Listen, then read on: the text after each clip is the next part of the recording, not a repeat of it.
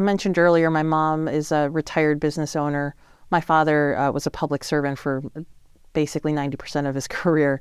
And he was also very involved in the community. So I had really great role models for what it was to give back. It was just very natural.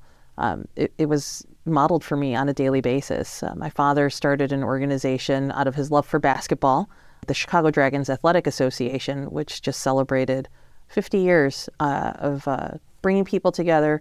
There were a lot of kids who had parents who were always working. They worked odd hours with restaurants and everything like that. And my father became sort of surrogate father to a lot of young people in the community.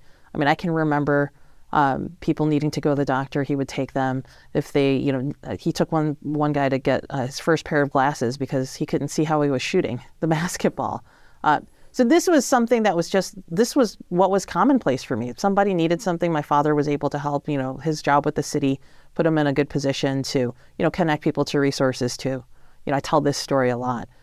When I was a kid, I didn't have a really great appreciation for my dad doing this really annoying thing when I was a 16-year-old, driving around the neighborhood, taking the long way home when all I wanted to do was to get home and watch 90210. He was driving around the neighborhood to make sure that the lights were working or that the service that he called in had been taken care of. Now as an alderman, I have a much greater appreciation for all of that. The number of things that I cannot unsee is pretty insane right now. But that upbringing in the neighborhood and what I'm trying to do now, taking on this role when I hadn't planned on it, I really look at it as an opportunity to give back to my community in a very specific way. Throughout my career, I've always been drawn to the service of others. And I did that through the nonprofit sector. I did it in the private sector, not necessarily in the public sector where my father was working. But doing this now, it was such a unique opportunity. And this point in history as well for our community seemed a little too good to pass up, at least throwing my hat in the ring.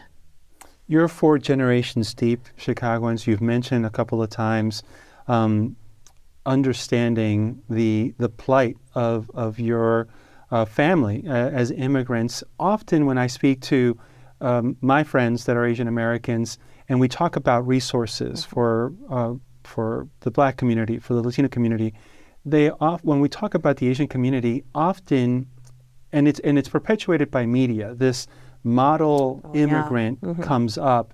Certainly in the immigrant community and apart from the immigrant community, including Asian Americans, there's a need for resources. Can you share a little bit from your lived experience of this stereotype in regards to being the model immigrant and oftentimes being categorized as not needing the same resources that other communities of color, like beginning with Black and Brown, need? Yeah. I so appreciate this question because I think we don't talk about this enough. The model minority myth is really something that, as you said, media really created to drive a wedge between ethnic minority groups. So they cast Asians in this they're so hardworking and earnest and, they're well-behaved, they don't cause trouble, juxtaposed to Black and Brown communities who are seen as the opposite. And the reality is that, Asian Americans are not a monolith. None of our communities are monolithic. And the need varies depending on what generation you are, from what country you came, if you were fleeing as a refugee or if you came here just to seek better opportunities. My own personal experience, I can tell you, starting in the 4th grade is when I started to see this. I was at a magnet elementary school. I happened to turn in an assignment really sloppy. I thought I was going to get into a lot of trouble for this. The teacher looked at it and she saw my name on it. She's like, well, this can't be hers. And she gave me a pass on it. And then another time I was in high school and there's a program called Inroads. And you may be familiar with Inroads.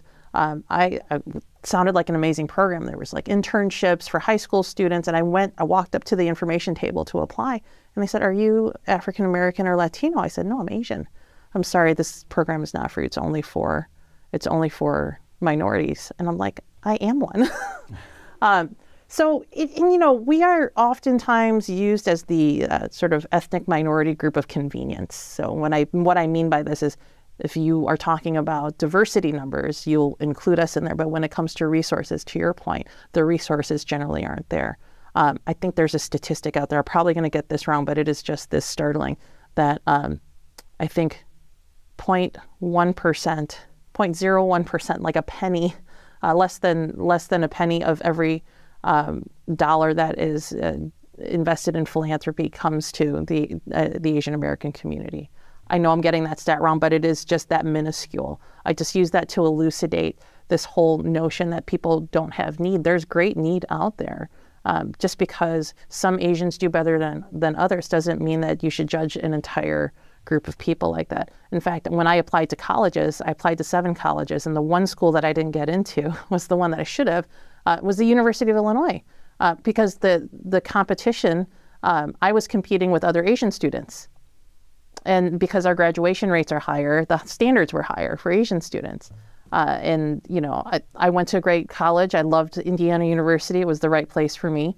But those are all things that, you know, I've had to face in my lifetime, having to do with this whole model minority myth and people making assumptions about what you're good at and what you're not. I'm like, I'm not good at math. I was not one of those math Asians.